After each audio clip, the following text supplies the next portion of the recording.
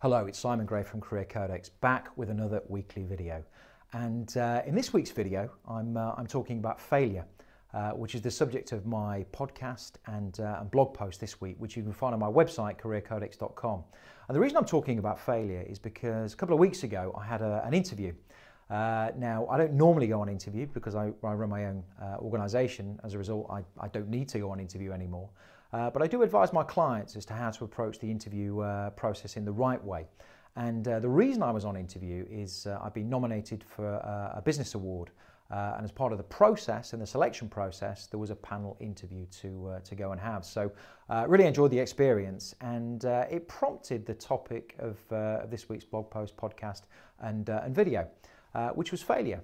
Because one of the first questions they asked me was, Simon, when have you failed and what did you learn from the experience? Now, none of us really relish failure.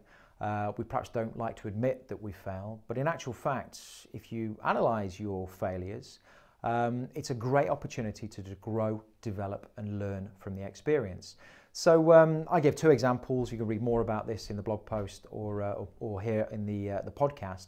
I talked about when I started my recruitment company back in September 2008. The failure there was the timing. This is when the financial crisis hit.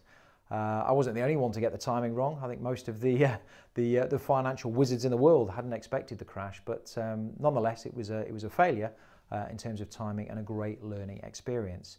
And then 5 years on, when I exited my business in October 2013, there was another lesson to be learned, because with hindsight, I could probably have done it a lot better. And made that process a lot smoother. So providing you take your failure and you analyse it, you scrutinise it, you ask the question, and I talked about this a few weeks back, you know, the power of questions. You ask questions that allow you to grow, develop and learn for next time, then there is really no such thing as failure. And I tend to look at the LinkedIn newsfeed on a daily basis, and somebody last week had posted a quote from the Dalai Lama. And this quote went something on the lines of that when you talk, you only communicate what you already know, but when you listen, you have the opportunity to learn something new. And I thought this was great and very relevant to the topic of failure, because thinking about the first part of that quote, if we only did what we've already done and we never tried anything new, well, that's akin just to talking. There's no risk there. We know what we know. We're not going to learn anything new. But when we listen, i.e. we try something new where there is a potential for failure, well, yeah, we might fail, but we have the opportunity to learn something new. And I thought this quote was fantastic. And again, you can see this in the blog post or hear it on the podcast. But many people are terrified of failure. For me, failure is something that we should move towards, because it's a real clue that you're on the periphery of your comfort zone.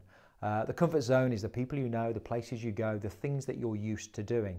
And of course, as we get close to the circumference of that comfort zone, we start to feel uncomfortable. The fight or flight mechanism can sometimes kick in. And you know, really this is the place we should be, and we should stay long enough to expand our comfort zone, to develop new skills and experiences. But many people detract from this and revert back to the safe place. Now, I've spoken about this before. 3 years ago, absolutely terrified of public speaking.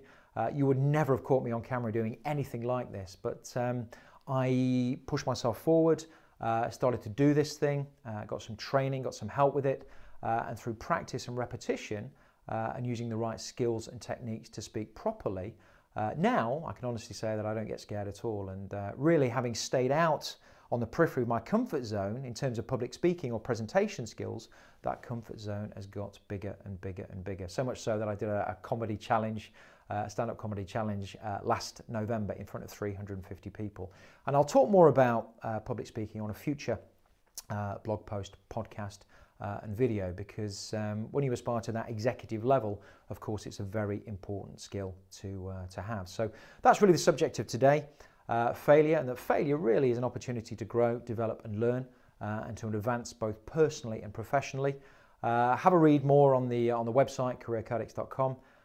There's the blog post on there, there's the podcast on there, and I'll be back next week with another video on another topic relating to successful job search.